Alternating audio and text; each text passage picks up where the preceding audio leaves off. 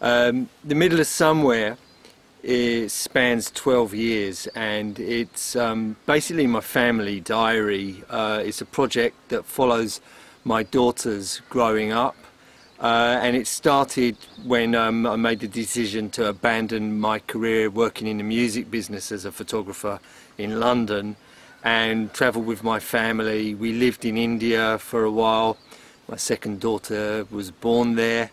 And eventually we settled in Western Australia, where we live now, and the majority of the book has been photographed over the last 8 years since we've been living here in Balingup.